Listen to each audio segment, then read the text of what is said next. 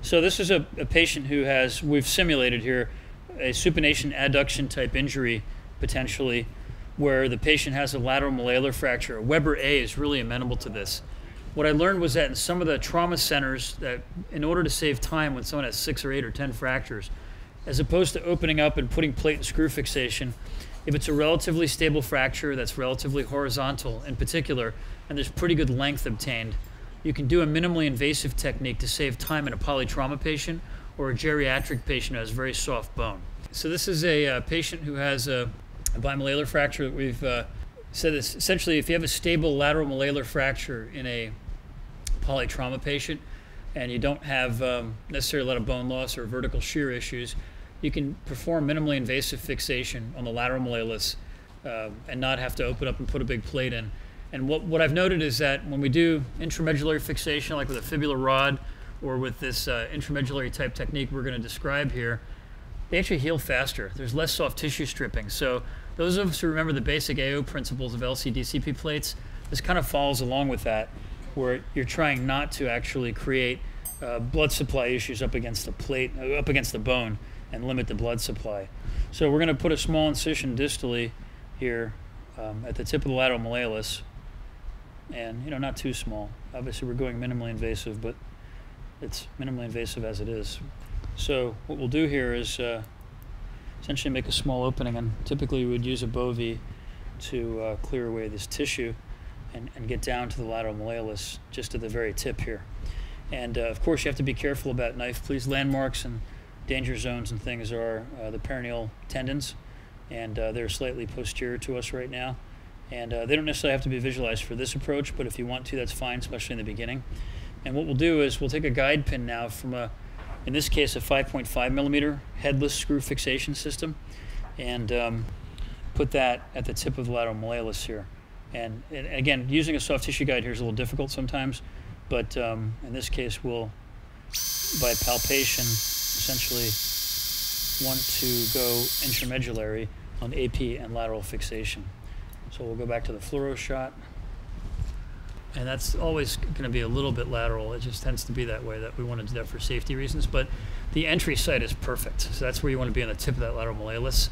And then we want to kind of raise our hand a little bit and go down the shaft here so we're not outside. And we'll do a lateral shot here as well. See that we're going right up the canal there. So let's have the wire driver, please. Raise my hand slightly.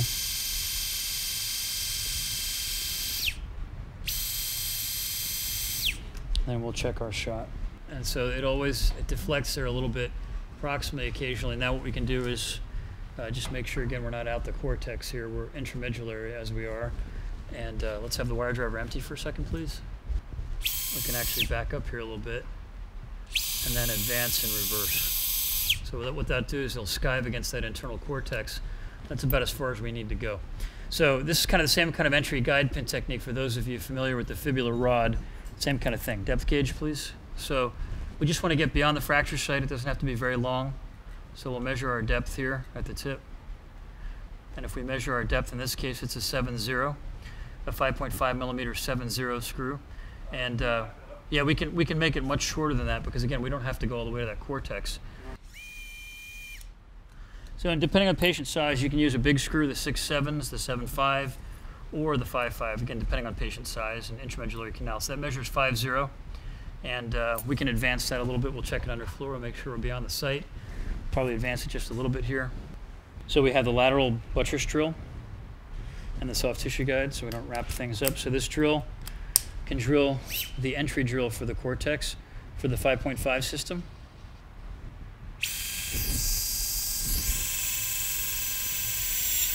So that gets us heading in the right direction. That shows, again, we're just through the tip there, and it hasn't gone beyond the fracture site or osteotomy site, whichever it may be. Again, supination adduction type injury, Weber A, where it's a horizontal fracture, this is perfect. Or a polytrauma patient. And so this provides, again, there's no blood supply stripping. It's amazing how fast they heal.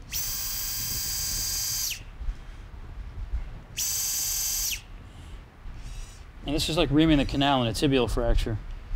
So we have our external depth here, and so we'll have a 5-0 screw, so let's put it back under fluoro here and we'll confirm. that we're up the canal there. We're not anterior posterior, and we're right in the canal there. So what we'll see is that, again, this is a great technique for horizontal fracture supination adduction. Let's have the screw, please. And it's fast. So in a polytrauma patient where you're trying to do 6 different things, get the patient on and off the table real quick, you can do that real easily. So here's our tapered. We have cutting flutes distally, and it's a self-tapping screw. And then it gets wider, and the thread and pitch diameter change laterally on the outside, so it provides adequate compression. So in this case, given the patient's size, we're using a 5.5, and what we can do, of course, is change size according to patient diameter and patient fit. And what we're doing is we're going to cross this fracture / osteotomy site here in a second. Okay, good. And you see, again, these are self-tapping, so it's advancing and starting to feel some resistance there. And then we've crossed the fracture site. And what you'll see is just enough compression to close it down, but not too much. And it's flush. There's no prominence of the plate. There's nothing, no irritation of the perineal tendons. And he's getting some good resistance now, just kind of like the Jones fracture. If you look at that fibula, it looks like a 5th metatarsal base. And there you have it. So this has, it kind of looks like the base of 5th metatarsal if you look at it real carefully here, and that you're, entirely intramedullary.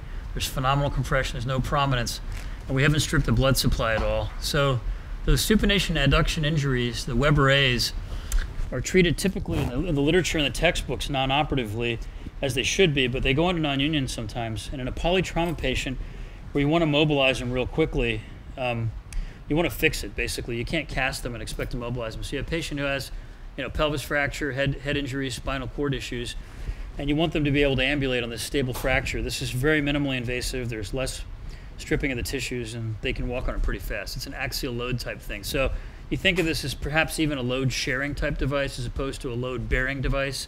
A plate is a load bearing device, especially locking plates. This will not create stress shielding. It's basically like a tibial rod or a fibular rod, and you'll get some more axial loading out of it and walk them even quicker.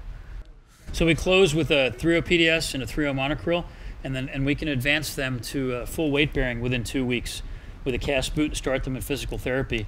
And again, the advantages in a polytrauma patient is being able to move them pretty quickly.